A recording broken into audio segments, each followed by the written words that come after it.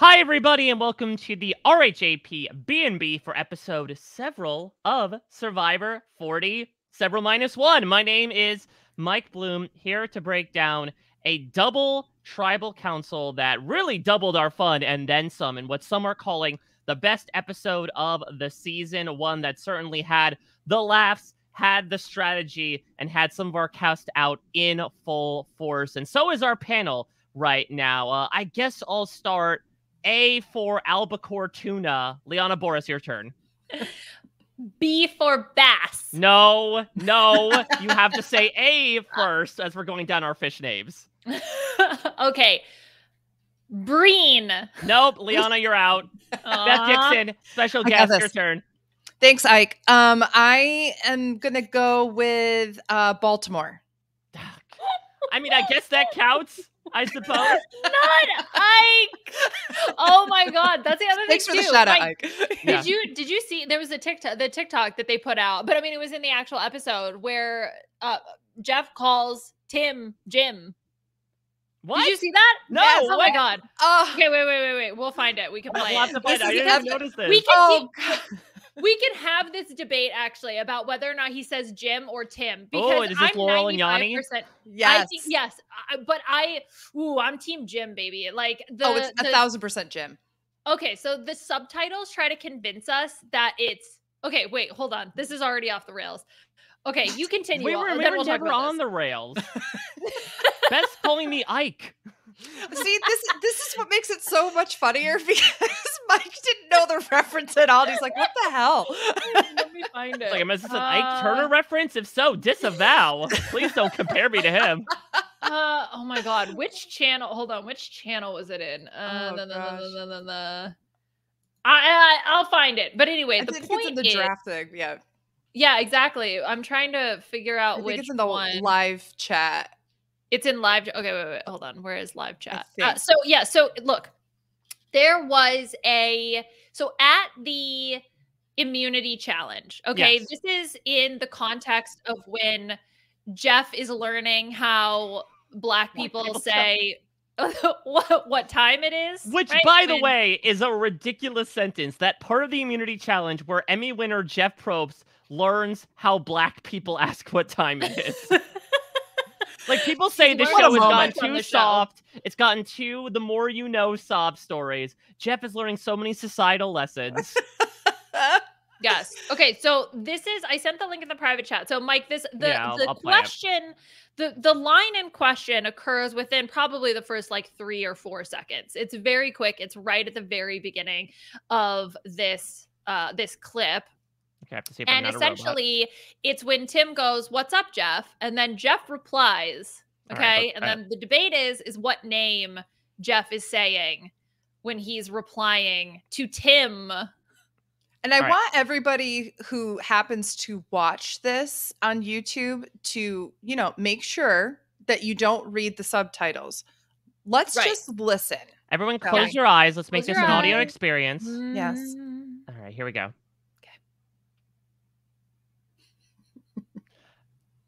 Okay. Like, okay, so we didn't hear it or see it. I keep forgetting to share it. I thought everyone imagined it was playing it along in their head at the same time. Our eyes. This is a communal, like, all right, we're all gonna press play, like we're all sitting at the same row in the airplay. We're all gonna play the movie at the same time. All right. Yes. Take 2. Here we go. What's up, Jeff? What's up, Jim? All right, you heard it now this time, right? Yes. Okay. So it's like a soft T to me. It's like a lowercase t. I heard Tim. I hear Jim. Shim. Shim. Well, okay. I will compromise on Shim. Okay, Shim is somehow worse. It is. All right, look at Tim's face there right afterwards, too. All right, here we go. He's even thinking. He just called me Jim. Let me see it again. Okay. What's up, Jeff? What's up, Jim? Thanks for the shout out. See, look at his face! You motherfucker got my name wrong. Call me Jim? We're at the merge. He's calling me Jim. That's that face. Yeah, just called me Jim. Anyway, I stand by it's Jim. I'm Team Jim, hashtag Team Jim. But, you know, I understand it's Shim, hashtag Team Shim. I'm hashtag Team Shim. Yeah. Yay. I mean, I think Charlie was the one that was channeling more Jim in this episode, but more so Jim Halpert in the way he was trolling Q. It was amazing. Yes. Oh my God. It was so good. And his little smile to the camera afterwards where he's like, so funny. That's my thing about this episode, which I'm so excited to talk about in all of its glory. Of course, listen, if we have to do this, we just merged, but now we're not merging anymore. We're dividing into 2 tribes yet again and each voting a person off. This is by far the best version we've gotten out of this. I talked about this last week, that it does feel like, as much as we malign this twist, especially when one person doesn't make the jury, there is almost always like an interesting move that's done in at least one of these groups. Here, we got them in both, really, where, yes, R.I.P. Shim was kind of like, had his die cast in the very beginning of the segment when Q's like, which side are you on? I'm telling you which side you're on, the side facing Ponderosa, because I'm kicking you in the ass right now, buddy. But there was still a lot of intrigue and back and forth that I was certainly surprised by the outcome. And of course, we'll talk about the Nami implosion that happened on the other side. But the other thing is, again, something we talked about last week, is that I do feel like this cast really was low-key funny through the first 6 weeks of this. And I understand there's a lot of tinged emotions around both perceiving the characters and the season and their actions that maybe distracted people from that. I think this week really cements it, though, where everyone was doing, whether intentionally or not, just goofy ass things that had me laughing the entire time. This is one of the funniest episodes of Survivor I can remember in quite a while, from everything from the immunity challenge to, like you said, even Charlie's like looks to the camera when he was smiling devilishly, to him pretending to nap and look through his arms, to Venus sitting there and just alone saying like no one wants to have conversations with me, to Kenzie and Tiffany complaining about Q by doing impressions of Q to each other. Like, Beth, there was so much gold packed into this episode. This episode was great, and it was great from a storytelling perspective, from an editing perspective, from twists and turns with voting and strategy, relationships, and it's also just interesting for me when I look at the 2 tribals that we have. It highlights what this merge is really coming from, like these 3 different tribes, and how every single tribe is playing very, very differently as individuals within the merge. You have Yami, who's like, all right, I don't care about these people anymore. We're going to stab each other in the back. I want to make the best move for my game because I'm on television and I want people to see me on television. I think this is ultimately, like, at the end of the day, Tevin's trying to create a resume for himself. Venus is trying to create a resume for herself. Soda is trying to create a resume for herself, but they're doing it in flashy ways that may or may not actually help them at the end of the day. Siga is very much like, no, these are my brothers and sisters, and we will be together until the end of time. And then Yanu's like, okay, we have been the underdogs, and now we have the power, but also Q is annoying. So, like, what are we going to do about that at some point, right? And it's just really, really fascinating to see all 3 of these tribes come together and the way that everything boils down to in these 2 individual, like, voting tribes, and create some really interesting strategy. One thing that I overlooked when we were talking about this twist last week, and I realized it going through this episode, was when splitting into groups of 6 and having both group of 6 go to tribal, you have to get everybody's perspective, essentially. Yeah. And that was really beneficial because we got to see some people that we got very little content or background content for. Finally, like, Liz got a real confessional. Like, finally, we get to see what Liz is doing. And we get to see all her braggadocio, if you will, yes. And her being like, I didn't even pack tonight. Oh, I didn't even bring my bag. Like, okay, girl, this is cringy. I love it. Let's do it. So that was really wonderful. And then you just got to see like more of the details. The fact that we go to the immunity challenge in so quick in the episode was, to me, a fantastic sign. Because I was like, there's going to be something fun after this. There's a reason why we're yada-yadaing through everything before that. We're going to get a good episode. And I think that that was exemplified in this. Plus, a Jelinski callback, both with the episode title and with how long they've been up there in the immunity with several minutes, right? All of that just makes for such a fun episode. I just saw, at the time of recording this, Jess tweet something asking if Jelinski is doing an Elizabeth Holmes thing or if they think we really talks like this. Iconic. She's putting it on. And now I'm kind of obsessed with Jelinski being the Elizabeth Holmes of Survivor.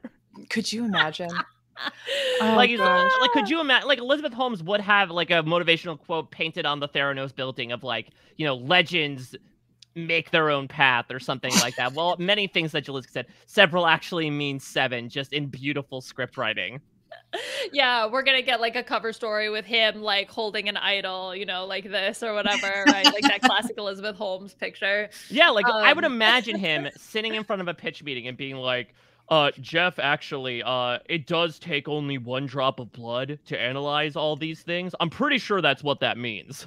Oh my gosh. You know what? Now I'm also moving to like almost like a RuPaul, like House of Hidden Meanings kind of thing. I can't wait for him to be like House of Several Meetings. And like, it's just like, you know, it's just him really exploring all of these wonderful things that he's just gotten a little off.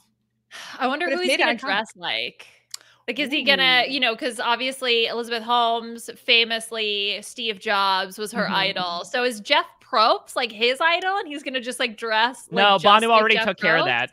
Yeah, that's true. Yes, you're my idol.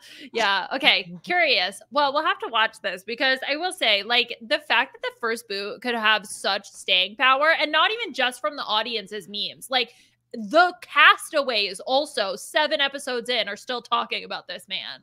So that's the thing, is that Jelinski did tell me in my interview with him all the way back, he's like, they tried to name the Merge Tribe after me. And we see what the Merge Tribe name is, like Nui Nui or something like that. And like, part of me wants to ask, part of me also knows, knowing this cast, like the last thing I want to do is have them be like, hell no, we didn't name it after Jelinski. And then it's just like another firefight gets started online. Oh my gosh. It just would have been great if the tribe name was Several. That's it. Just like, all right, we're bringing on in the Merge Tribe, Several, which of course means 7, but there aren't 7 of you yet. I don't know. Yeah. Oh my gosh. What a disaster. Goodness. Yeah. That's the thing is, as I mentioned with the small groups, like it just allowed all of the chaos to shine. And I think the other thing too of, okay, strategically, like I know we're in fun goofy games, but like strategically, what is even happening? The fact that I get that Tevin wants to make a big move, but Soda is your closest, like one of your perceived closest allies who like wants to work with you, dude. Like there's still so many people left. I didn't understand that at all.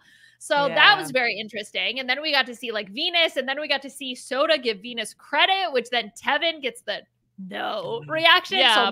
So curious to see how that's going to go. Well, that's the thing, is that there's been so much speculation to the point where it feels like we kind of run ourselves in circles as to, okay, did Tevin know about it and he threw a vote onto Venus to protect himself and for Shaw in the dark?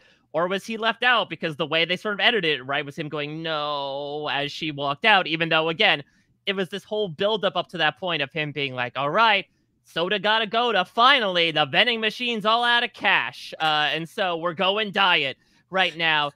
I wonder, though, if it comes down to, again, this idea of splitting into 2 groups of 6, where you're thinking, if I don't get Soda out now, can I build momentum against her? Like, yes, Tevin does have the advantage, or so he thinks, of this +1 alliance, which little does he know, gets completely upended on the other side, which I do kind of wish another advantage of, like, doing this at the final 10 if you have to, is, like, I do like the reaction of the other group coming in and, like, seeing someone sitting on the jury and being like, oh shit, okay, how is this going to affect things? Like, I would wonder if they look over and they see Tim sitting on sitting there, are they like changing their minds? Probably not with this group, because they waffle, but also they're incredibly blunt with their directions. But I do think that for Tevin, I would imagine maybe it was a case of like, this has been fermenting for a long time. Really, the theme of Nami this week was like, lying in wait to finally make this move happen. Last week, they tried to still stay unified. It still felt like a tribal game. It was just get through Mergatory, make the merge, and then we can start playing. And it truly felt like on really a 3-4-pronged front that happened with those 4 Namis. And so I do wonder for Tevin and Venus, and maybe even Soda to a certain perspective, was it a matter of, okay, we can always take them out down the line, but do we want to keep giving them runway, or are we gonna kind of ground the plane? Right now, we have 4 votes now. Let's just use this now instead of having to have them survive and then hope for 6 out of 10 moving forward.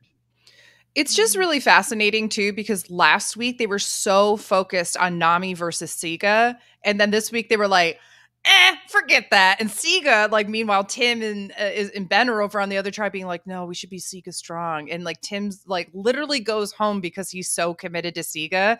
And Yami could not care less. You know, it was just like, it was amazing to see like that just completely change when they had the easiest vote out that could possibly be handed.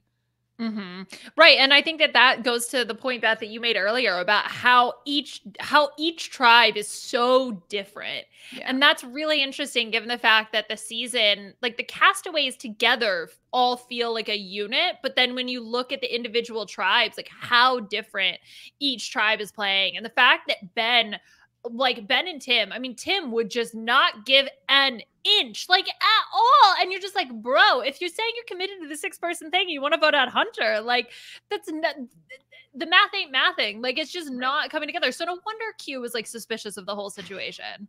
I mean, he was, but then he wasn't at the same time, considering that then he has that conversation with Ben. That's my favorite thing, is the way that Q says Ben with his control. But here's the other thing. And I tweeted about this, but I really do wonder if it's something that will ever come up. But if it's something that's kind of unconsciously affecting things on the island, is that Q and Hunter have this incredibly tight connection. They are both from Mississippi. They are both the first contestants from Mississippi in at least 15 years on the show. They were eyeing each other from when I talked with them 2 days beforehand. So I think on paper, you would say, like, the one name I won't float out to Q in this moment is Hunter. Granted, you are limited options because you can't really float out a Yanu either, especially with Kenzie immune. But I do wonder, like, are people clocking that? Maybe not a Siga because they don't know other tribes, but, like, is anyone on Nami saying, oh, yeah, I heard Q's from Mississippi. Do you think him and Hunter have a thing going on? Do you think the Yanus are like, Q's been spending a lot of time with Hunter, though, again, they have much larger axes to grind with Q, it seems. Yeah. I think that's why I like this twist a lot. I'm more of a new modern era of Survivor apologist and defender. And one of the things that I like about this is that it makes this particular twist that we've now seen a couple of times, where 2 tribes go at the merge. The first tribe, the first person, does not make it to the jury. I know exactly what you're saying, Mike, of like, I also would love the gag of if you're second, you get to know at the least who got voted out the first one. Because I do think that makes a really interesting scrambling for the second, tribal council. So even if Jeff were to be like, so-and-so voted out at the, last tribal, and just told them straight up, and then just got to take a back seat to see, like, so you came in here with a specific idea, but I've now told you who was voted out. How does that change things now? And I think that would have been interesting. But I even think like that would have been a moment where I wonder if like Yami would have looked at each other like, maybe we do go Charlie here. And does that change the vote then off of Soda or Venus? Right. I think especially with the, like in this particular season, with this 6-person alliance floating that doesn't really feel concrete by any means, but people are still seemingly making decisions. Well, it's concrete because it's sunk at this point. It's done. Yeah, truly, literally concrete. Yeah, at the bottom of the ocean. So that I think also adds an element to it of there are decisions based on this. And so when one of the members of that supposed concrete alliance goes out, like, are we really willing to put all of our eggs in that sinking basket? Yeah, right. Because, I mean, we go to that Nami-led group, right? And the first thing Tevin says is, oh, people want to go for Charlie, but Maria and I know that there's a game that's larger than the buffs that we first drew on day one. And so I do wonder if that didn't happen, if we knew it was falling apart, is Tevin like, okay, do I need to work with Maria more? Though, again, at that point, I think it was also this idea of shaking up that quite literal soda bottle for 7 episodes, and then finally letting it loose of like, at this point, Tevin had such an idea in his head about both Venus and Soda. Soda told me that a couple days before she went out, Tevin explicitly like had a conversation with her where she could feel him getting distant, as he talked about. And he told her like, I don't trust you and Venus anymore, basically. And so, I think you can't put the cat back on that tube of toothpaste. Right. Though, again, this cast is so open and vocal with each other that maybe you can, considering that Venus sat down with Charlie and is like, Yeah, I was pissed that you voted me off to the point that I blame Soda, but like, let's work together now. But I do think that Tevin just had this idea in his head by the time it got to this first vote. And again, it's not necessarily a proponent of like, again, the intentional matsing, Lulu, Yanu, whatever you want to call it, but the idea of vote early, vote often, so that you can lock in with a group that you can at least say, yeah, I have at least some modicum of trust in you because we all wrote a name on a piece of paper together, or vice versa.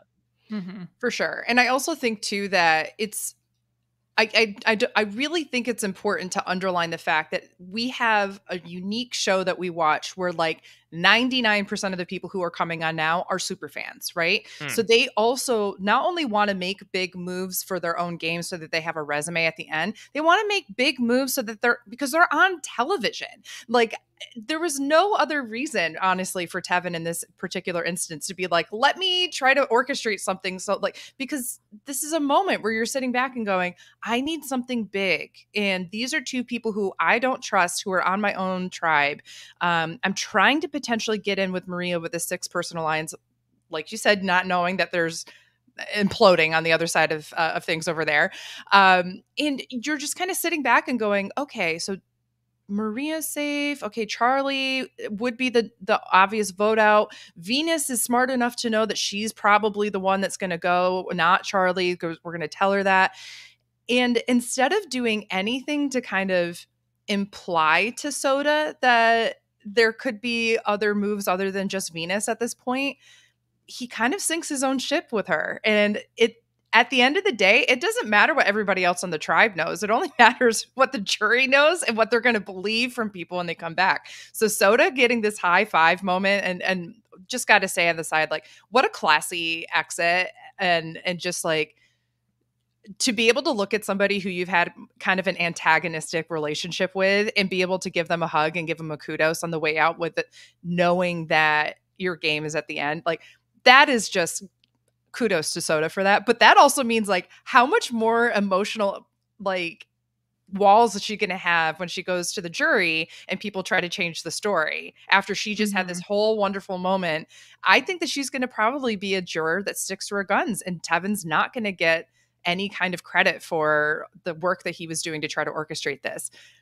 And that's the game. I mean, and with Venus really did say it was me, and Soda said, Mama, kudos for saying that, for spilling. For spilling. Mama, kudos. Yes. Oh gosh. Yeah. Oh, aircraft. Airport. Yeah.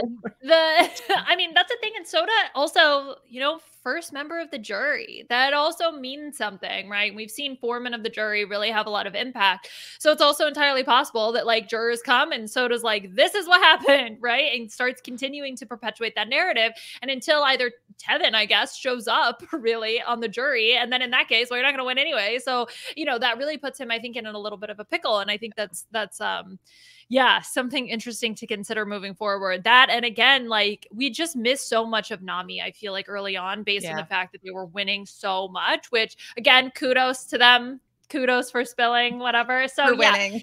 For winning. Nami, kudos for you for winning. I mean, look, so we just missed out on a lot of that personality, and I'm actually really sad about that because I was so into Soda in the preseason. I was like, I really like this personality. She clicked with me. So I'm sad that we missed out on that, but you know what? Hopefully she'll give us some great jury reactions. Not me. She absolutely, like, she will let you know what she's thinking about you in that moment. Neutrality, thy name is not Soda. But even something like the hate boner that Liz had for Soda, where like Tevin comes to her, she's like, I'm all ears. Go ahead. How do we kill her? Like, Liz! Even when I asked Soda about it, she's like, yeah, I don't know where that came from. It was interesting because Liz was just kind of laying on the beach and all of a sudden she's like, what? We're going to take out Soda of all people? Like, it was just like, I was like, oh, she has been preparing for this moment to like rise out of the coffin as a vampire to be like, let's do this. It was interesting. I love Liz so much because in an enigma of a season featuring an enigma of a cast, she is the enigma to end all enigmas of like, oh, for sure. Here's this woman who hit the beach within the first 3 minutes and declared her net worth, who refuses to search for idols and just kind of lays around camp. who didn't bring her back to tribal council and openly gloats about it as well. This moment is also playing Survivor allergic to everything that's on the island. Like, she needs to make the finale, in my opinion. It's incredible. If she makes the finale, she could be like, there's no reason that y'all should have let me be here. First of all, I had no business surviving on this island. I had no business. I told you from the get-go I was a millionaire who didn't need this money, and y'all just like kicked the can with me down here to the end. You all should feel stupid and give me the $1 million. Like, if that was, I would do it. I'd be like, you know what? Screw strategy. You're 1,000% right. That's the GOAT game. That's the goated GOAT game right there. That's what I'm wondering. Like, is it more GOAT and not so much GOAT? You know what I mean? Yeah. Like, that's my concern for her. Is it more Tim or Jim or Shim? Yeah. And I'm not talking Shim. So it's really just the fact that if you're sitting at the end, everybody's going to be like, nah. I don't know. I just have such a hard time seeing her winning the money. Well, here's the thing. Let me also start making predictions for the finale that's like in a month's time. I think we're going to see Ben get carted off to a new beach. I think all the moments where Ben is being targeted of like, well, he's too social, we've got to get rid of him. We've now seen twice. People are like, nah, there's bigger fish to fry. Mm-hmm. And now I think he's going to be personified as someone who doesn't really have anyone, right? Tim was the one that was really perceived as like his main number one.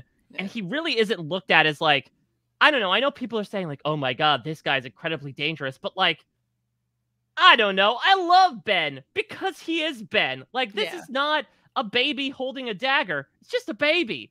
And I can imagine from that perspective, especially as these people are so hungry to take a bite out of anyone that might seem threatening, that he's just going to keep slipping and rocking his way to the final five. Mm-hmm. I also think, too, we see, you know, I felt like while the emphasis was more on Kenzie, we do see some pretty human moments from Ben this episode. Not only having a panic attack where Kenzie, you know, calmed him down by saying, like, you know, thank you for sharing, for spilling that you're having a panic attack, you know, having that moment. Everyone's gonna be like, what does that mean if you don't watch Drag Race? Sorry. Go watch RuPaul's Drag Race season 16. It's pretty damn fantastic. You'll be telling us thank you for kudos. Thank you. Kudos for saying that. For saying that, for spilling. But I also feel like, you know, we have this moment where I know I identified with it, where he was like, you know, I feel like a lot of people see me as kind of the dancing monkey entertainer of their lives, and that I bring warmth to people, but who's keeping me warm? And I literally in that moment, I was like, I see you, Ben. And like this whole time I've been like, okay, Ben, like whatever, like he's kind of a whatever character, but you start to really feel that kind of human connection and emotion to people on the screen. And I don't think you put that in the episode unless it means something moving forward. And I also think like, just one thing about Soda is like her edit has been so weird to me. The first episode was very Soda focused on that tribe. You know, Nami had a lot to say, and she was the spokesperson, you know? And then the second episode, it's like, she goes from being like, you know, the head cheerleader to being, you know, on the bleachers, just being on the bleachers. Exactly. Or being Charlie's like, oh. And then she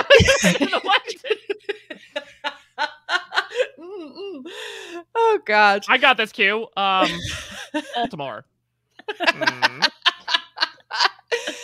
But she also, like, I felt like her edit just turned into being a supporting character for Venus or Tevin at the end of the day, where it's like all about how Soda is making Tevin or Venus feel and not necessarily getting Soda's perspective on the things that she's saying and doing. And that is really interesting when I read any kind of edit, especially in the beginning, because I'm saying that is somebody who's important to the story, but the story's not about them. And so I kind of figured she would make it to jury, but probably wouldn't go too far. But what does that say about Venus and Tevin then? Right, because that's the other thing as well, is especially getting to speak with her. And look, everyone has their side to a story, but I think getting some insight as to why she handled the relationship with Venus the way she did, which was, like we were talking about with the sinking basket of eggs, Liana, I think, to use the metaphor you used before, that she got that sense from like day 2, was like, okay, this isn't working. Venus is coming to her being like, help me, please, I'm drowning. And she's like, I am trying, but you are dragging me down with me. You know, I wonder if it is this matter of Venus being shown in a certain way, being shown as this like big underdog. And so therefore, like anyone who's in opposition to her must go for Venus to survive. Right. Okay, so I'm happy you brought up the edit, because so Puya and I have started doing, after each episode, we write down who we think the winner is. It's almost like our little Edgic chart, but just for the winner. I had Soda as my winner pick after episode 1. She had an opening confessional. She got a decent amount of content. The narrative centered was around her, as you mentioned. And then it just like crashed after that. And it was so disappointing because I was really excited to see her play. But as you said, it wasn't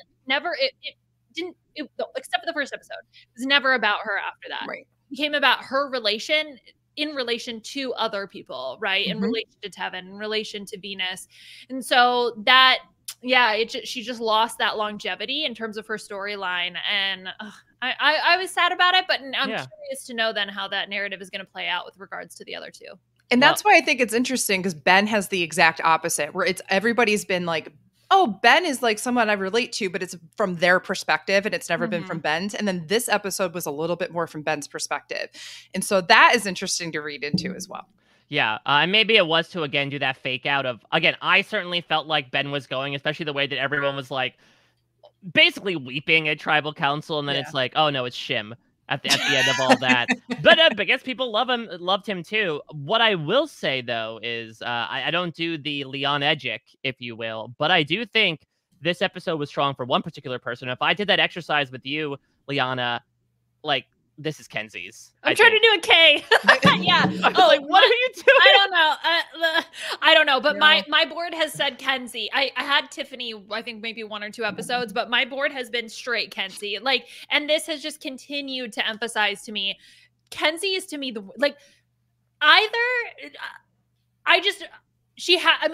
I don't know. She just, to me, she's got to be the winner. I just don't. She's the mermaid dragon.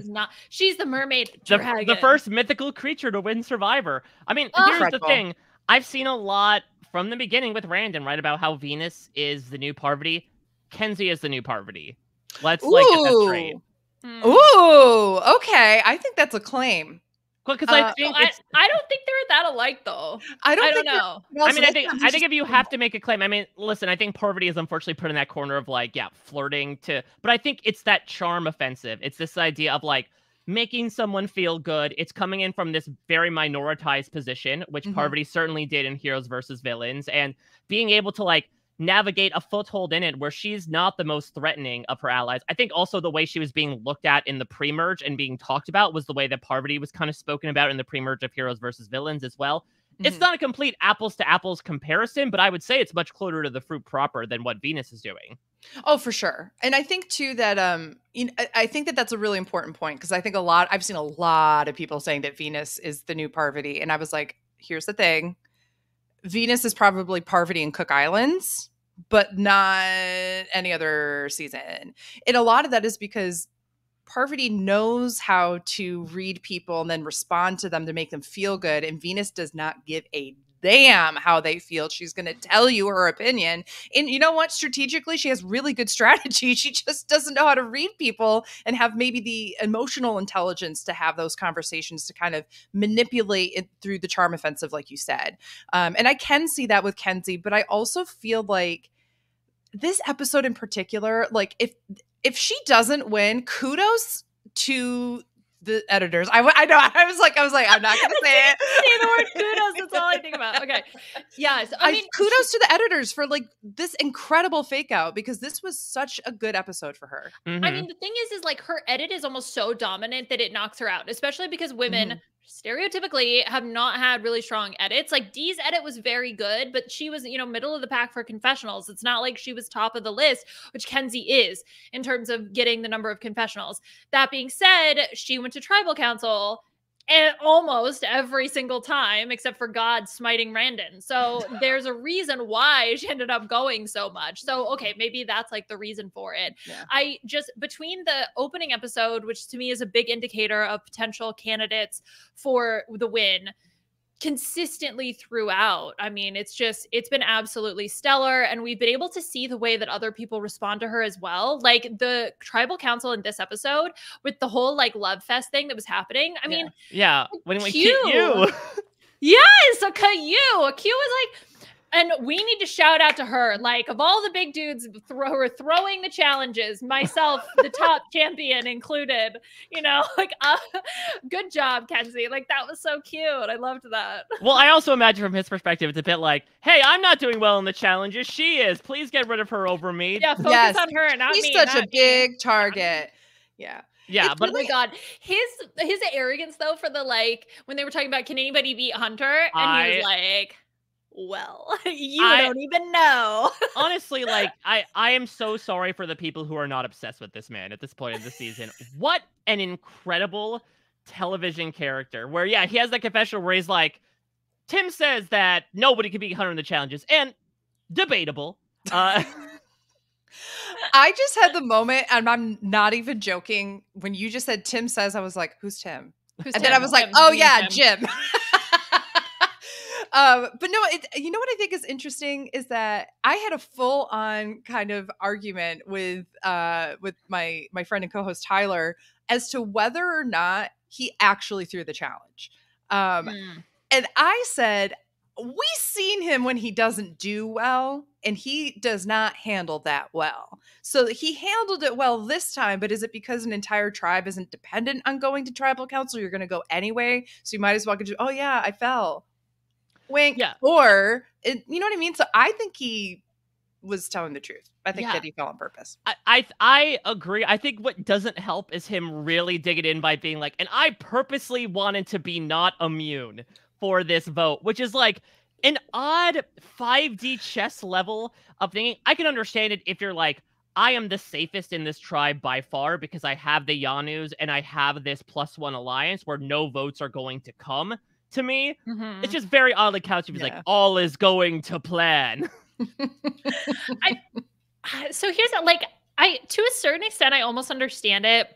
Where it's like, if I can't rely on the alliances that I've built up till this point, I'm never going to win. Yeah. So let's just figure it out now, because otherwise I'll get to go chill at Ponderosa, you know, and just like hang out, right? So maybe I have long said, if I'm not going to be in the final 3 of Survivor, I want to be the first juror. And I mean that with my whole heart, because I want to have a vacation after all of this and sit and read and not have to think about anything and have people come back and be like, you smell bad. Go take a shower and we'll have some French fries. From your ivory throne. Yes. And I'll be like, oh, welcome to Beth's Ponderosa. This is, you know, like I want to be the warden of Ponderosa. That's where I want to be. You know who would make a fantastic foreman of the jury from that perspective? David Jelinski. I'm just saying. Welcome to Jelinski's House of Fun. Bring him back. Take several seats. I can't fit on 7 though. Oh man. Lie across them. I mean, Q is just like, again, I will say what I said last week. The pure audacity of this man that he starts the episode where Venus immediately goes to Soda being like, you voted for me. And so I was like, nope, it's that person who played the shot in the dark. And then Charlie says, all right, I feel bad about this. I don't want to start our relationship with a lie. Venus, it was me. And then Q pulls him aside and goes, bad Charlie. That was a very bad Charlie. Do you know what you did? Incredible. Like, wild that this man has known him for a day. And he's not even part of his +1 alliance. He's like, oh my God. Nice to meet you. How dare you? It's incredible. I just sat back and I was thinking to myself, like, he literally just took somebody who said, I don't want there to be lies or drama, and then came to him with essentially drama. It's like, I don't want conflict. I'm going to give you conflict because you don't want conflict. It's like, oh, okay. Oh, man, I love Q. Yeah, there were so many great Q moments in this episode, like from the scolding to obviously everything with the challenge and him just getting so indignant with people not playing correctly. Can I play the clip? Sorry, yes, I have the clip. Yes, please. Hold up, because there's one particular moment that I have to highlight here. Cincinnati. Here we go. All right. My life, I've ever heard a verbal double take where when Q's talking to Liz and she says C for Cincinnati, he goes, and then you gotta, wait, what? Like, he literally basically goes, It's so good. It's so good. This moment, I just sat back and at first I was writing with Q and I was like, this is very frustrating. Why can't they get it? And then I was like, you know what? I kind of wonder if Liz was also kind of pulling the chain a little bit, but we don't know because we haven't really gotten to know her too much, but she's such an enigma. I wouldn't be surprised if she was like, but he got to say 2 B's. How come I can't say Cincinnati? Like, I love that so much. I think my favorite part is that Ben changes from Birmingham to Baltimore. Like, that was the error. Yeah, like that was the issue. Oh, I'm sorry. We're not staying in the South. Okay, I understand. I can hear him. Here's the thing. I knew exactly why he did that. He thought to himself, oh, I got to come up with a city that starts with the letter beforehand in like, so it's B-A, instead of Birmingham. Like, that's what I'm thinking he's probably going through. But it was so funny. But can we also talk about this challenge for a second? Oh, of course. Sure. First of all, I said the week before, I was like, if there's one challenge I think I'd be good at, it's this one, because I've spent pretty much every summer of my life just standing on top of an inner tube on my lake as boats go by and just not falling off. And I was like, this is it. I could do this, no problem. Are you Jesus Christ? How do you do that? Supreme balance ability. It's the only thing I can bring to this. It's Beth could stand on an inner tube. That's about it. But like that's all I have. And this was so weird because I felt like normally they start at the lowest footholds and get up, and they just only did the top foothold and then had the widest top platform I've ever seen in my life. Like, they were like, I don't know, can you guys hold on? I was like, well, it's way wider than anybody's feet. So yes, I think they can. So I don't know. I just felt like this was changed a little bit. Curious what your thoughts. Well, I felt like, much to the chagrin of the 42 contestants, them replaying what this was like under their season, where the weather was so choppy, the waves really bad, and you got to see almost like the other side of that. My assumption is because the water was so flat that's why they started up already higher. Or that we've kind of fast forwarded that maybe they did start on a lower rung and move their way up. Because that's the thing, is they could certainly audible things on the fly. My assumption is that they had planned for the worst case scenario. Because also remember, like, this season has been pretty rough weather-wise. It's been very rainy, very stormy, very rough waters in general. And so they thought, okay, let's try to handicap ourselves a bit. And then when it turns out to be Lake Placid, like, they can't exactly shave down the wooden platforms at the last minute. I'm surprised they didn't go to 1 foot sooner. I mean, maybe they were just kind of looking at like their calendar and like, well, shit, we got to get 2 tribes to separate beaches and go to tribal council that night. So, and that's another underrated moment I think that gets forgotten in this challenge was Tevin's, come on, leg. Come on, leg. And I was like, okay, somebody knows Jaden Dior Fierce. Somebody knows Laganja Estranja. Let's work.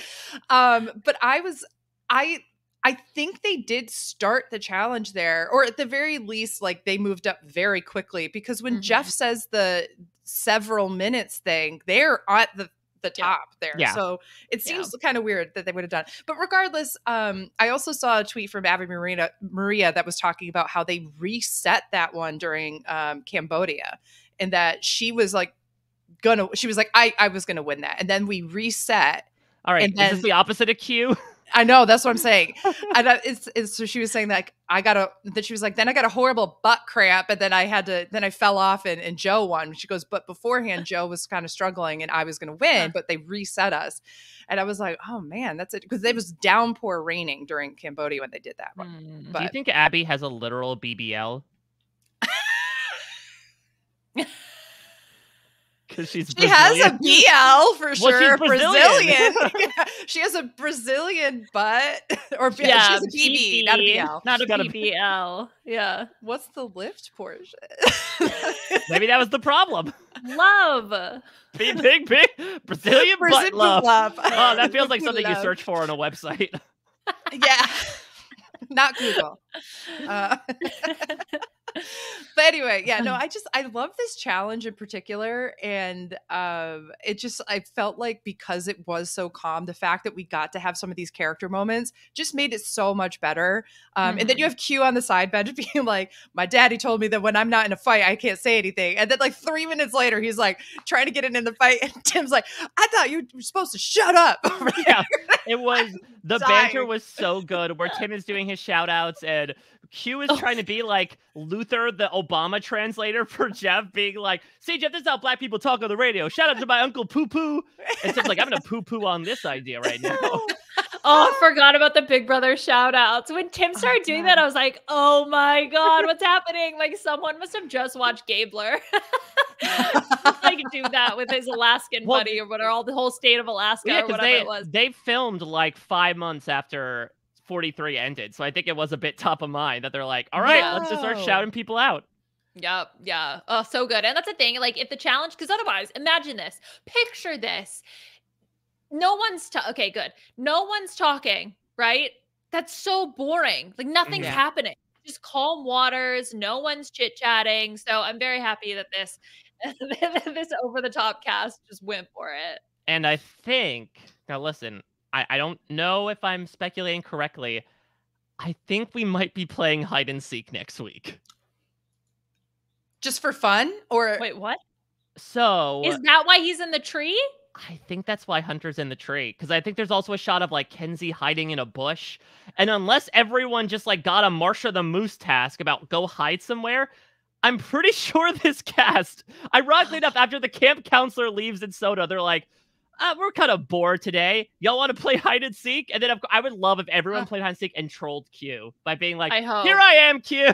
I think it would be so much better if they tried to play sardines and everybody has to get up in the tree with Hunter, except for the last person. And then it's just like, 8 people up in a tree and 3 people on the ground. Like, what's happening? Oh my God. Liz is like, I'm not climbing that thing. And she'll just be like at the bottom of the tree, laying there. Anaphylactic shock. All right, well, let's get into perhaps 2 shocking boots. Let's get into some preseason predictions about our double boots this week. Can't wait to hear this. All right, whether he be named Tim, Jim, Shim, we can certainly name him the final pre-juror of Survivor 46. Liana, how'd you think Tim was going to do preseason? Okay, how about Spice as an alternative name for Tim? Yes, he did nickname himself that to me. Yeah, so that's what I went with because so I had Spice making the jury and I said Tim, or Spice as he requests to be called, is a beast in early team immunity challenges as a former triathlete, with Siga only losing 1 immunity challenge. Siga comes into the merge with numbers, baby, although this makes them a target for both Yanu and Nami. Spice escapes the first few Siga boots through his social connections with Soda and Hunter. Parentheses, they all work with kids. So I think that's supposed to be like what they bonded. Oh, okay. Yeah. Sadly, his social connections were never strong enough, and he finished mid-jury. Spice would go on a journey and lose his vote. His allies were Hunter and Soda, and his enemy was Siga being good at challenges pre-merge. So are you suggesting that Soda was the sugar to Tim's Spice? Yes! And Hunter's everything nice. Yes! Soda and Spice and everything Hunter. Does that roll? No. Feels like that's another website I could go to.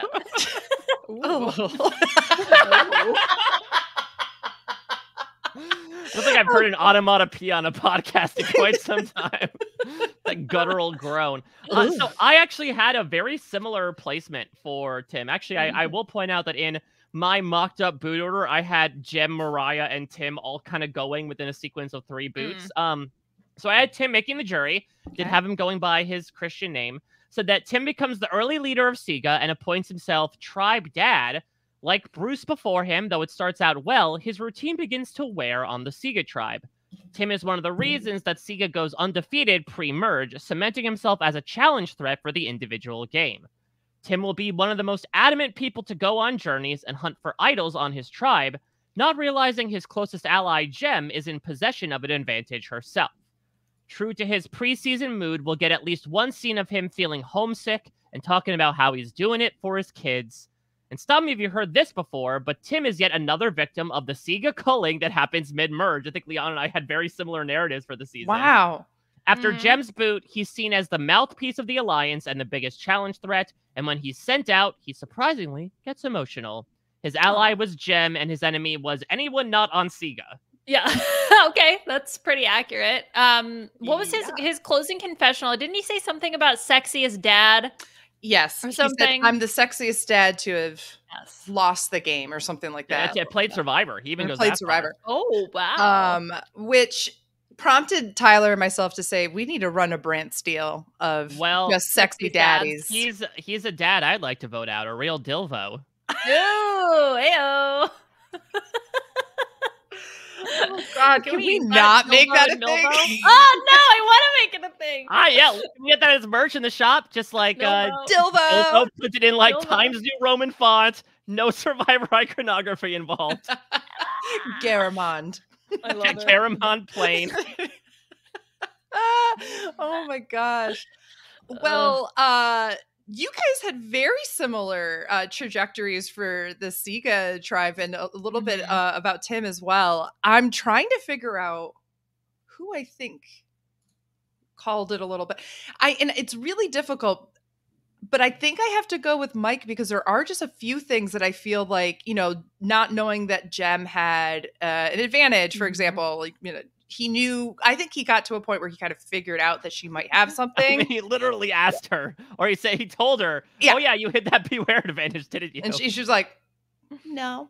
But I think that there's just little aspects there that are really funny. And I think that the thing that really got me with Mike's is he has an emotional goodbye. He literally stops to cry on his way out. Both Soda and him having very emotional exits, but I don't think we expected it as much for Tim. And so I it's something that just hit my heartstrings. So I have to go with Mike in this situation. Yeah. Oh, Jim, I hope you're doing well with the kids.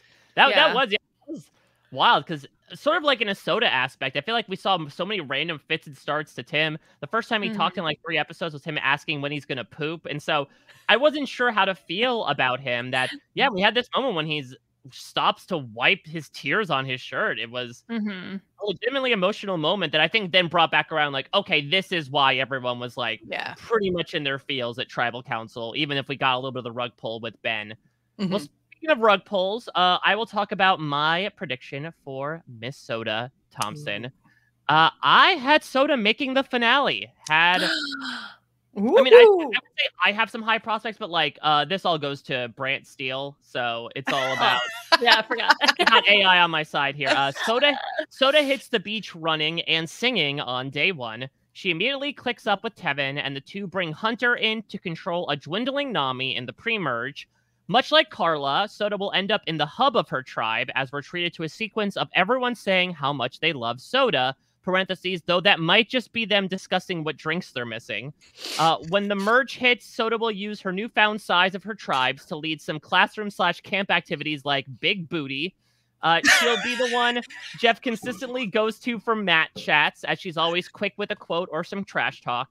After running an ironclad post-merge together, Soda and Tevin begin their inevitable decline to a Jesse/Cody endgame. In a battle between the Nami allies, Tevin will be the one to win out, convincing the others that Soda's likable personality, lack of enemies, and strength in fire-making makes her the bigger threat. So I have her going out in 5th place as sort of like that final regular vote boot. And perhaps my boldest prediction ever, she will get a hefty chunk of Sia money. That remains to be seen. I do think that between like the personality, and she also has this story of like coming from this dysfunction home, and like I've lived Survivor my whole life. It made sense on paper. I don't think it's gonna happen. No. It's because we didn't get it in the show. Yeah, that's the thing. Where was it? Well, it's because it was the Banu show for like 6 episodes, which is not how many episodes it was, but still, it felt like it. So the closest ally and worst enemy for Soda was indeed Tevin. Yeah. Okay, so I had Soda making the jury. I said Soda has such a bubbly personality, which allows her to create tight bonds with Tevin and Liz. Soda also mixes up an intense one-sided rivalry with Randon, unbeknownst to Randon. At the first tribal council, she pops off and single-handedly orchestrates the Randon boot. God did that, but the trio of Liz, Soda, Tevin power through the game until late jury when even her closest allies realize Soda is so dope and can easily win over the jury.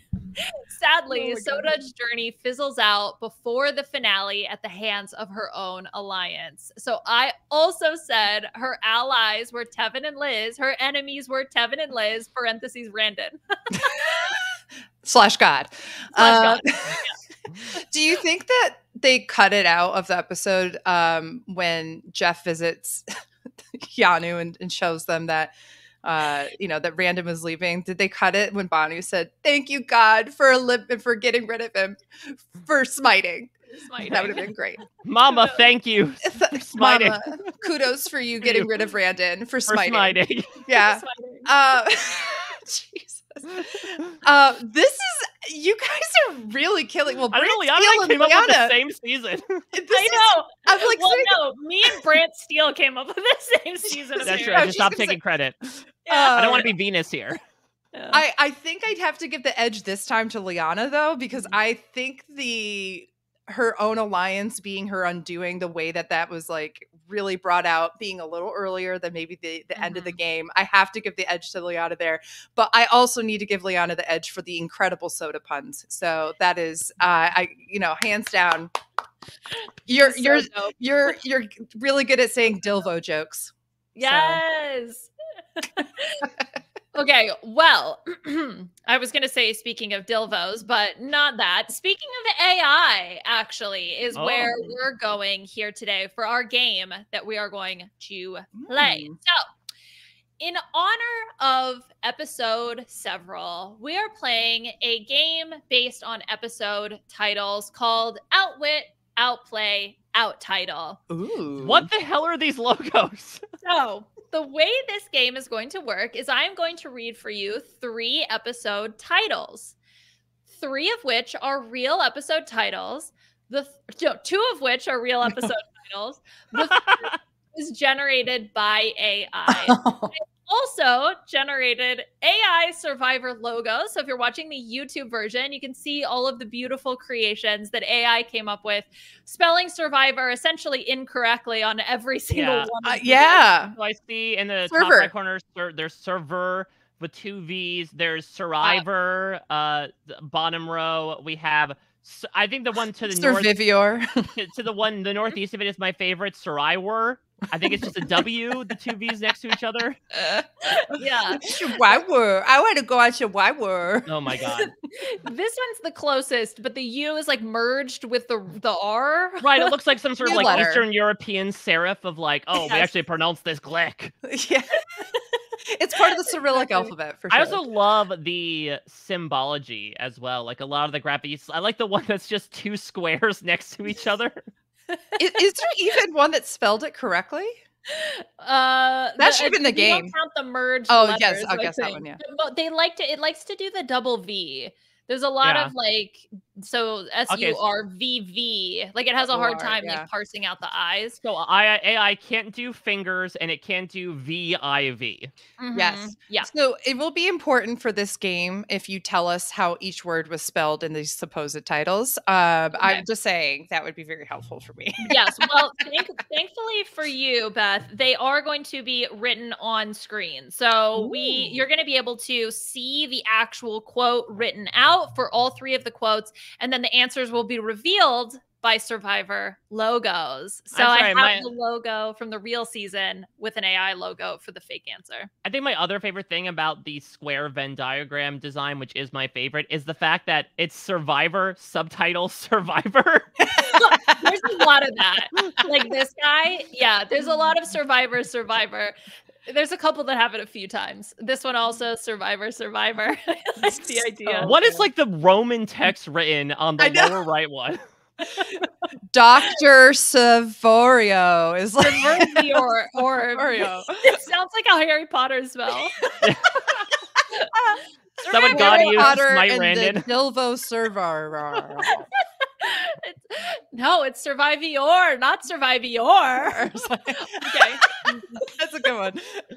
So just to be clear, we're talking about past season's 7th episode, not just correct. Like generally in television. Okay, no, but they're titles. They could be from any episode. Okay, they're not just the 7th episode, gotcha. Even though episode several, obviously the inspo here. I mean, and I also have to think like of the 700 plus episodes from title perspective. Like, is it tough to say it might make the top several at least? Like, what an incredible meta reference.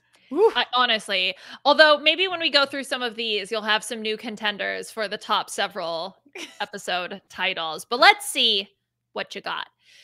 All right, Mike, you're going to kick things off for us. You are going to go first. Question number 1. Your 3 quotes are: salmon scrambling for safety, don't cry over spilled octopus, or for cod's sake. Liana, Boraas. Do you realize what you've done? Oh, no. You've walked straight into the lion's den. Let me not only describe what episode is not it, but I'll describe the episodes of the other 2 and who went home in them.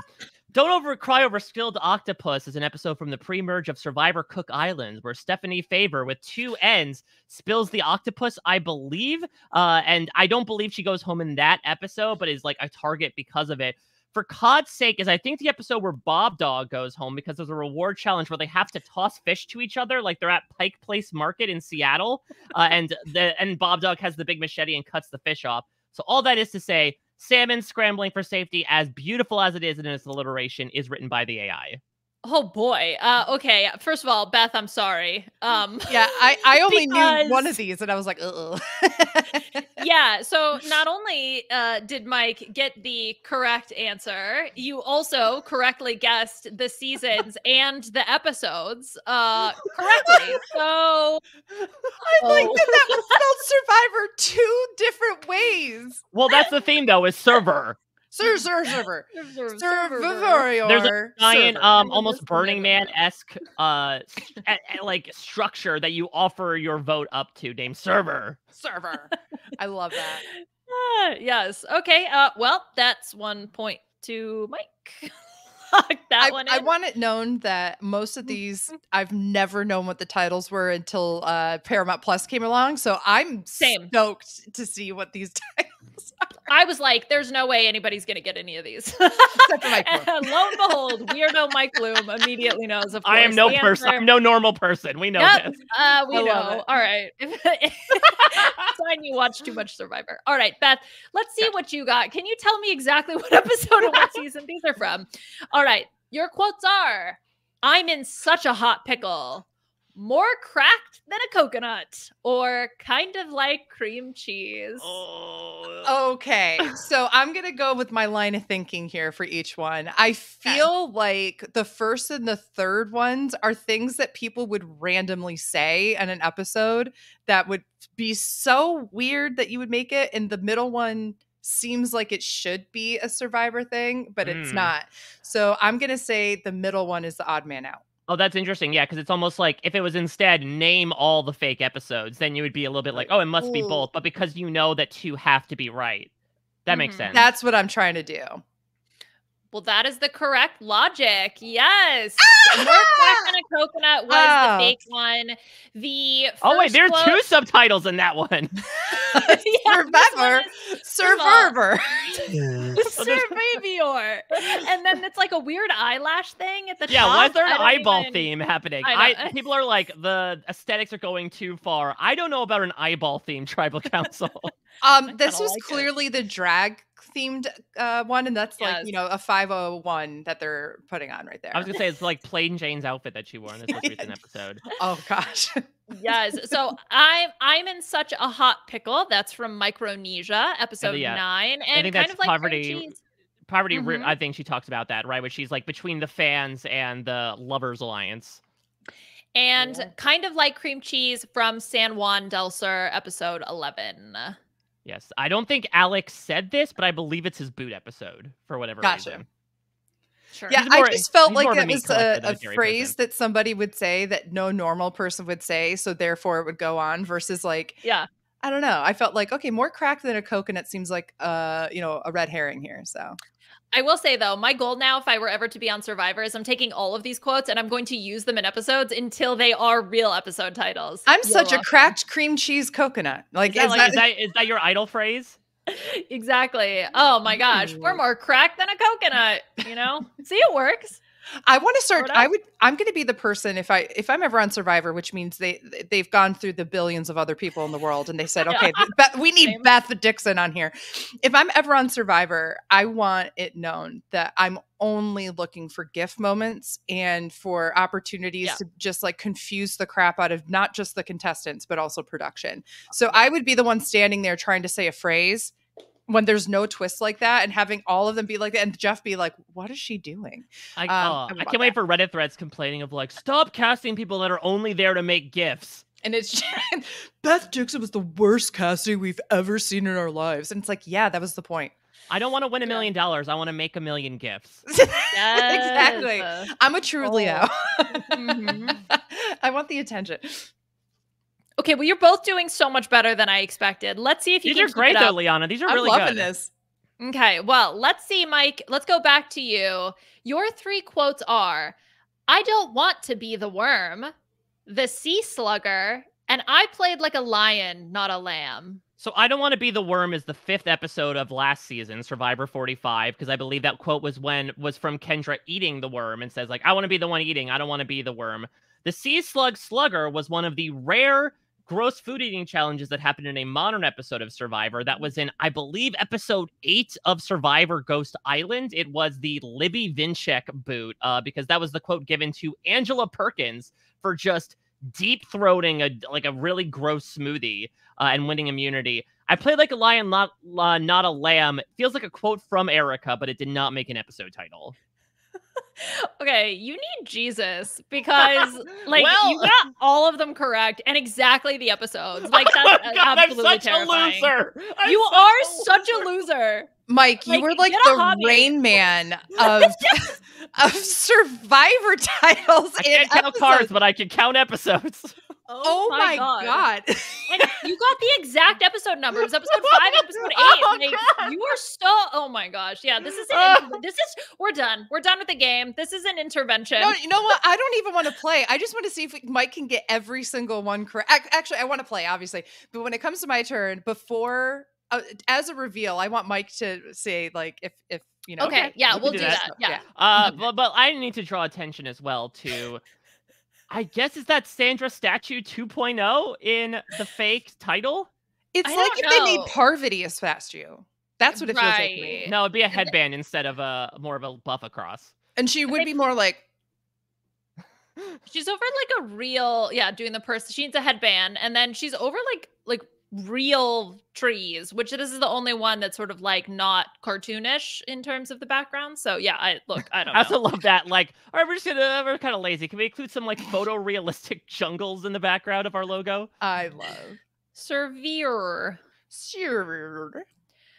Beth, we're going to you for question 4. Sugar, spice, and everything lies. Are we kidding? After the moment, okay, your quotes are stupid people, stupid people, big balls, big mouth, big trouble, or sugar, spice, and everything lies.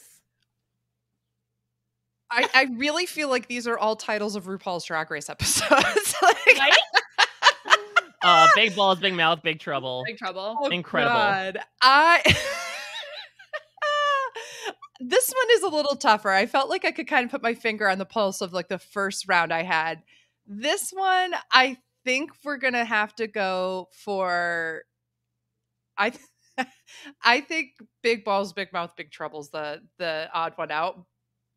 But no, that's not true because Jeff says the word balls all the time. This past challenge, I sat there and I had like a balls ticker, and I was like, or not this past challenge. That's one is so bad. All right, can that be on the back of my Dilvo shirt? Just says balls ticker. Balls ticker. Not to be confused with balls tickler. Anyway, so we or ball sticker.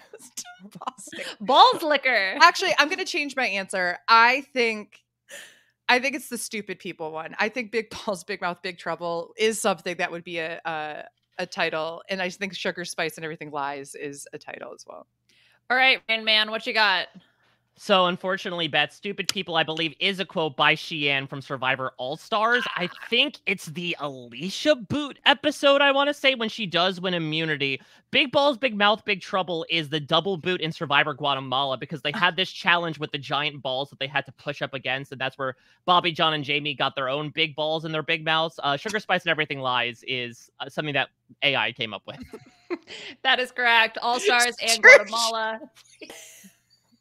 This is, I think, maybe my favorite of all of the AI-generated logos. Wait, oh, this is like The Haunting of Hill House, but on the top is a ship, and beneath it is like the lower 2/3 of a skull. I like it. The head goes into the wood. This is like if Survivor and Stranger Things had if there was like an underworld, like instead of like a redemption island, you go to the underworld area. Like, well, I love the twist as well. Honestly, down. Survivor needs to go more international, so I'm glad they cast like half Icelandic people, considering the theme for this season is Sheer. It takes place in the hot springs of Iceland. Yeah, Surge War. That's probably my favorite spelling overall of Survivor. Wow. Okay, so Mike, we're gonna go back to you for question number 5. Tangled in a web of lies, zipping over the cuckoo's nest, or you mangled my nets. So I know that Zipping Over the Cuckoo's Nest is an episode from Survivor David versus Goliath. I believe Christian says it. It might be the John Hennigan boot episode, if I'm remembering correctly, the minority vote split. You mangled my nets. I may not remember the season on this. Oh, actually, you know what? I know what that it is. That is disgusting that you don't know. I know. Yeah, that's actually rude. But I do. It's Survivor Redemption Island because it's a quote that Philip Shepard makes. One of the rare pieces of like non-controversial drama in that post-merge was like Philip getting ticked off that the other Omotepes had tangled up his nets. So ironically enough, Tangled in a Web of Lies is the one to be untangled as the fake. All right, so you are correct. The Tangled in a Web of Lies is the AI-generated one, but Zipping Over the Cuckoo's Nest is actually from Survivor Karamoan. It's episode 10. So if you remember what happened in episode 10, I think that's the Three Amigos Tribal Council, if I remember correctly. Okay, yeah. So that was the title of this one. And then, as you said, Redemption Island for You Mangled My Nets. I literally thought of Philip Shepard for the You Mangled My Nets. Really? I have like that in my mind. I was like, that seems familiar. Like it seems like when Philip was upset about. I don't know if you did this, Liana, but I think you went from Philip's boot episode to his quote. Yeah, that was on purpose. Oh. I looked at the list of titles and I was like, haha, that's funny. That was the logic. Oh, that's funny. Okay. Beth, let's go back to you. Question number 6. When the rats fight back, if it smells like a rat, give it cheese. Or love is in the air, rats are everywhere. I think the last two are more poetic and therefore are enough to make like this all seems like some kind of weird sci-fi rat like fandom world where like these are very sci-fi rat fandom world. I love it. I don't know what that is. Are the rats the fandom or are people fans of the people rats? Are fandoms or are the fandom for like it's like a sci-fi like I don't know like a Star Trek or something like that, but it's all about like rats or something. I don't know. I don't know what I'm talking about. Yeah, okay, so you're saying that there exists a property, a sci-fi property where rats build some sort of futuristic society. Yes. And you're saying that there's a fandom of people who follow who love it. Sci-Fi rat show. Yes, like it's a trilogy or something, right? And like when the rats fight back is very like when the Empire Strikes Back kind of thing, you know? Or like if it smells like a rat, give it cheese is the first one, and you're like, oh wow, like we're gonna learn about these rats and everything, and like you know, and then like love is in the air, rats are everywhere. Like that is like the full circle of like the love story coming together, even despite the odds of like this, you know, horrible government that's trying to tear the rat people apart. I don't know. People. I don't know if the rat people are they like are they like rat size rats or are they like humanoid rats? I will let this, whoever the audience wants it to be at home, like that is the power of this. Are they rats of an unusual size? Ooh, or come on, Brad. Or are we talking like a Splinter thing where it's like a mutated rat turned into like a walking, talking, ambling rat man? Oh yeah, but like also giving wisdom. Rat Yeah, I can see. So the rats are kind of the Jedis also in this situation. Loving. Is Pizza Rat in it? Can Pizza Rat's 1,000% in it? Are you kidding? They're like the star of if it smells like a rat, give it cheese. Yes. But on top of bread that also has sauce on it. Come on. That's the parentheses. That's in parentheses. That's the subtitle. So all of this to say, I think I'm going to go with when the rats fight back is the fake one. All right, Mike, is she correct? She is. So if it smells like a rat, give it cheese, I believe is the name of the infamous Eric Gives Up the Necklace episode in Survivor Micronesia. And then Love is in the Air, Rats Are Everywhere took place in the same location, but it's Survivor Palau. I think it's the second episode because the reference is to Greg and Jen like cuddling and flirting with each other. And also that there's like an abundance of rats around the camp. This is insane. I just want it known. This is the best I've ever done on any quiz in the B&B. And I am just shooting from the hip here. So that's great. Yeah, just going with your gut. You're correct. Yes. I'm going with my gut and my butt. That's the most important thing. Yes, you're correct. Survivor. All right. Yeah. They're just adding it every single time. Yeah, wait, why is it above the sun? I don't know. I don't know. It's kind of cool though. It's like look at Banner, Michael. Oh my God. Look at Banner, Michael. Like it just looks like it's like a party banner strung from the two trees. Family Love Survivor. Mike, we're going back to you. Here are your episode titles. Survivor Smacked Me in the Chops. I'd trade my socks for a slice of pizza. Or Nacho Mama. God, I love that second phrase. Good on the AI for writing it. Survivor Smack Me in the Chops is, I believe, the title of the premiere of Survivor Philippines in reference to when Russell Swan came back and talked about when a very delicate way of describing the fact that he almost died. Nacho Mama is the name of the second episode of Survivor Marquesas because Patricia was nicknamed Mama and they weren't coming up with like quotes for episode titles yet from the players. And so they just kind of churned out Nacho Mama. They used their own AI to come up with that way back in the day, which was their brains. That is correct. Yes. I'd trade my socks for a slice of pizza is an AI. It's from the hits season Survivor Service? And then also Tib Sour. Tibvis out. It kind of looks like orifice at the bottom there. Yeah, that's great. Oh, it does. Yeah.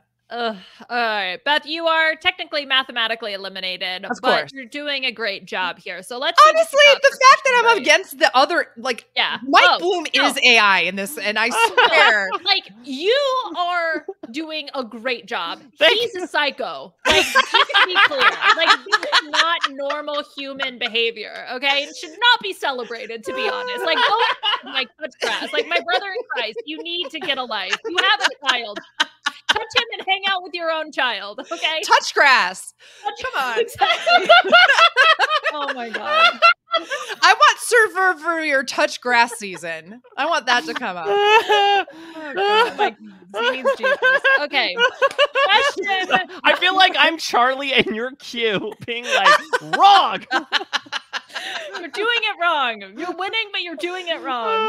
You loser. God. Yeah, L in the shape of his forehead. Tell me about it. Okay, question number 8. Beth, here are your episode quotes. Okay. Panicked, desperate, thirsty as hell. You ate Why my did last they drag mango. me like that? They said, bitch, me? This bitch is panicked, desperate, thirsty as hell. How did they know? Am I the title?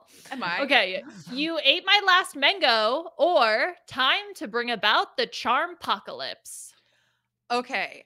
I feel like I recognize the mango. Like, I think there was like a mango drama in like the 30s or something like that. Like 1930? In the 1930s, there was a shortage of mangoes, and back then, talk about prohibition. we had to hide our mango. More like mango-abition. What about the mango?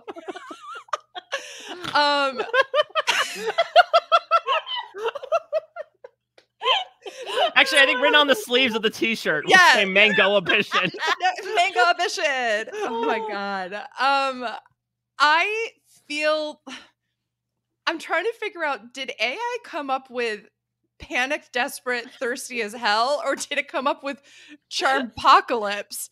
Because I could see a character like a Parvati or something be like, it's time to like bring about the Charmpocalypse. Like, I need to charm everybody kind of thing, right? I could see something like that. I don't know if Survivor would go with Thirsty as Hell though. And so I guess I'm going to go I guess I will go with Panic, Desperate, Thirsty as Hell. I have no idea. All right, Mike, do you want to tell her that the Mango Ambition actually never happened? Yeah, sorry, there was no Mango Gate. So Panic, Desperate, Thirsty as Hell. Yes, it was a little more of a risque title, but maybe it's because it's a little bit more of a risque season. I believe this is Survivor All-Stars, and perhaps a reference to the fact that since they didn't start with Flint, they had trouble finding their own water source for a while. And trying to bring about the Charmpocalypse, I believe it's from David versus Goliath. I don't think it's a Christian quote. Maybe it is, but either way, it's from a modern season. What was the season? Wasn't there something where people were like eating the last of whatever fruit there banana was? Etiquette. Well, there's banana etiquette, and there was Papaya Gate from Papaya. 49, That's what it was. Yes. where Ricard went on a reward and then came back and ate the papaya. That's exactly what I was thinking of, and I just was like, oh, that's got to be that episode then. Then move on. Yeah, the wrong fruit.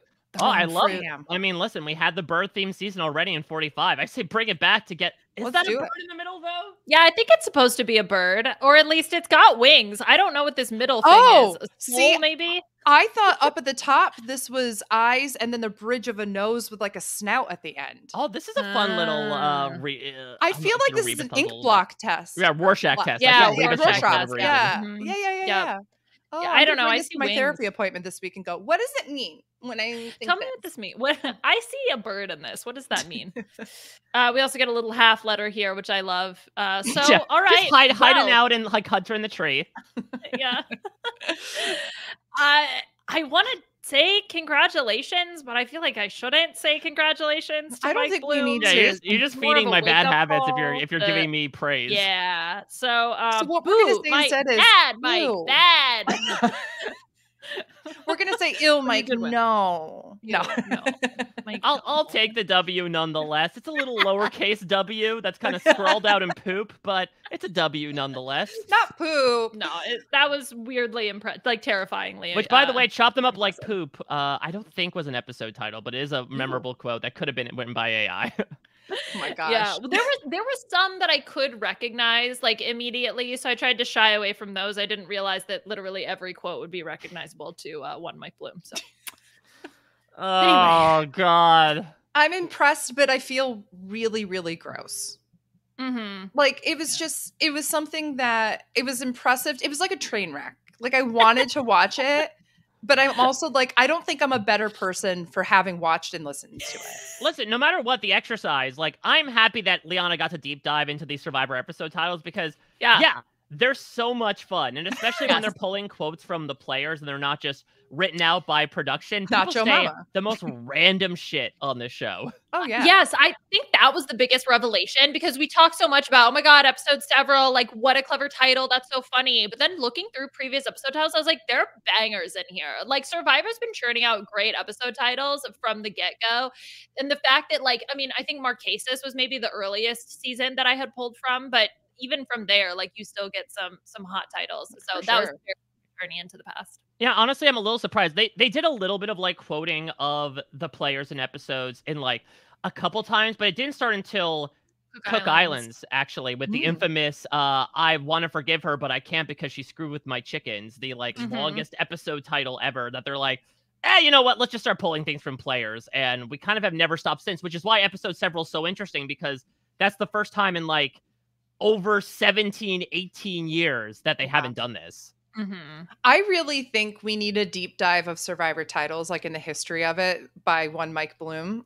And like, there you go. That could be like a part of, instead of the evolution of strategy, off season. There you go. Instead of that, it could be like the evolution of titles. Episode titles. Listen, if the off season's long enough and I have a microphone in front of my face, chances are I might do it. But I will turn the microphone back onto you, one Beth Dixon. As of course, at the end of every B&B podcast, we give the spotlight to our guests to highlight a charity or cause that is important to them. Yes. So, Beth, what do you have this week? You know what? I forgot to think about this ahead of time, but I think just generally one of the things that I was reminded of this week, and it's a part of the work that I do. If you are somebody who have gone to a college or a university and you feel so compelled, I do agree with giving back to your college, to your university, because of the many people who paved the way for you as well. And what I like the most about when you give back, you're investing in the students who are there now, who have different challenges probably than what you had or very similar ones. And so I just want to say in general, when you are giving back to different institutions that you've gone to, you're not only helping to increase the value of your degree, but you're also helping to make future leaders of the world who are going to make a difference out there. So as somebody who's a champion for education in general, obviously give to those different charities and organizations who are supporting various different kinds of education opportunities, whether they be for different marginalized identities, whether they're for making sure that kids are eating, like different backpack programs, those kind of things, anything to help support education in general. But something that normally gets lost in that because there's a lot of different discourse about it, which I totally understand. I am a supporter of somebody saying, you know what, I can give $10, $15, whatever, because the more people who give back to your respective schools, the more likely they are to get external funding from different corporations or foundations and such. So you don't have to be the one that's making millions of dollars, but just by giving 10, maybe you're going to help the school secure something to really make a transformational gift. Very well said. And Beth, thank you so much for everything you brought to the B&B this week. We always love absolutely having you on each and every season. I'll keep the microphone on you. What would you like to plug for all the listeners out there? Oh, well, of course, I have to plug that this next week is going to be the finale of Drag Race Season 16. So if you would like to listen to Liana, myself, and Aman talk about obviously the finale, but also season 16 in general, please be sure to do so. We're very excited about it. We also recorded this week's episode today as well. So you should be getting that on your feed probably around the same time, which is great. And you can follow me everywhere at AugustaWind11, and you can follow me on My Weekly Meltdown if you want really just like messy, unhinged coverage that doesn't really cover Survivor, but just hints at it every once in a while. How much percentage of your coverage is Survivor, you think? I would say this past episode, it was just Tyler and me, was actually a lot more. But when it's the three of us, it's just chaos. And I would say probably a good 15%. All right. So then we use it as a framing device. And then we just talk about aqua dumps most of the time. So, well, let's have some more fun with this. Put yourself in your My Weekly Meltdown trio into each one of the Yanus. Oh, okay. We literally were trying to figure out who's Tyler. This isn't Yanu, but Tyler is Charlie. Like this, like that is absolutely who Tyler is. I think we were discussing that I am somewhere of a mixture between Tiffany and Kenzie. And that, but I don't know. I think Allison is very Tiffany coded at times. So like we've got a lot there as well. So if we had to do it, then I would say I'm probably Kenzie. Tyler's Q, I guess, and Allison is Tiffany. But it's we're our own weird trio. I think we're probably more like the Tika 3 than the Yanu 3. Not Yano. Yeah. I always say them incorrectly. I said Yami half the time today, and I meant not Nami. I don't know. It's just wild that for the second, season that featured a purple tribe, we had 3 of them make the merge. They're all in this tight alliance. They're all these weird wackadoo characters that work together yet also kind of detest each other at the same time. Oh, for sure. Mm-hmm. It's crazy. Like in that, the Tika 3, I was clearly a Jam. Carson is Tyler and Carolyn is definitely Allison. They're like the same person. So it was, very, very, that one's a little easier. This one, I'm like, I don't know. We're all a blend, I guess. All right, 3-cheese blend. Yeah, Liana, blend up what you're doing this week. Besides Drag Race, what have you got going on? Yeah, so other than Drag Race, Puya and I, we have household still recovering from illnesses, but did manage to record for both the finale of Group C and then the latest episode. We got to see Group A/B again, whatever they're calling it. So yeah, so we did a double header essentially for that episode. So we're up to date now for the Masked Singer coverage. So check that out in either the RHAP feed or the You can check out everything I'm doing as well over at Parade. As I mentioned, talk with both Tim and Soda, both really great interviews in and of themselves. Tim brought a lot of light as to how he felt about his game, namely that he felt very alone out there. Much like his bodily functions, he cannot find a number 2, and maybe that informs some of the ways that he proceeded forward in this game. And Soda, as I mentioned before, I think she gave a lot of perspective as to how she felt things with Venus. I do think shades a little bit as to the interactions we saw them have over the course of the season. Very much recommend that. I also spoke with the team most recently eliminated from The Amazing Race, and we had Sasha Joseph on for a very fun episode of that. And then one other thing that I will plug is that The Circle is coming back after what's felt like ages for its 6th season on this Wednesday, with its first 4 episodes. And there will be yet another motley trio of podcasters coming together to talk about it. So we're going to be doing Circle coverage with myself, Taryn Armstrong, and the aforementioned Puya.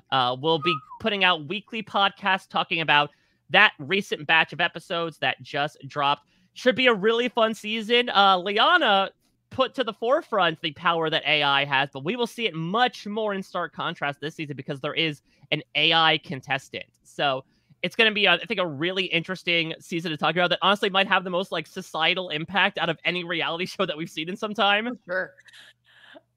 I haven't watched the episodes yet, but like when I heard that, I was like, I'm sorry, what? Like, what? I'm so curious to see how it goes. I can't wait to watch. It's going to be crazy. In the best of ways, because I just am sitting back and saying, well, can it spell Survivor correctly in something like this? You know, is it going to be obvious? Or are they going to sit back and go, ooh, the Circle bot can't spell when they're going, hey, Circle, send a message that says blah, blah, blah, blah, blah, blah, blah. Like, yeah. It'll be interesting. It'd be great. Unfortunately, a little behind the peak of the curtain. They're basically like telling some intern inside the walls what to say and they type it out. So I think there is still that middleman to kind of like autocorrect if that happens. But also if the middleman misspells it, then like could be human error. Quite the opposite. Yep. Yeah, we don't know. It could be somebody who like, I type mistakes all the time. I say mistakes all the time. We've heard it 70,000 times in this podcast. So shout out to Yami. Yami, my favorite tribe. Yummy. Well, we have quite the Yummy podcast next week as we are going to be devouring it another week of Survivor 46. It's been a very fun streak as of late, so I'm hoping that continues. If we have hide and seek, it's going to be tough to say that it won't. Apparently also a really big tribal council. And to break it down, we'll have somebody on who had his own fair share of big tribal councils, including ones that he instigated. Jesse Lopez is going to be making his B&B debut. He is very excited about this. He said this is like one of the final items he has to check off of his Survivor bucket list. So we shall see what that might provide, what will be in that bucket next week. If you have game ideas, send them our way, rhapbnb@gmail.com or hashtag rhapbnb on social media, and we will be open to any and all ideas. I got to go get a life. Now, Liana, thank you so much for the game and great work as usual. Beth, thank you as always as well. Special thanks to the entire RHAP team behind the scenes for editing this podcast to get to your eyes and ears in pristine condition, and Will from America for his fantastic theme song. We'll be back next week with Jesse Lopez to break down episode 8 of Survivor 46. Until next time, everybody, we'll check you out at your next stay.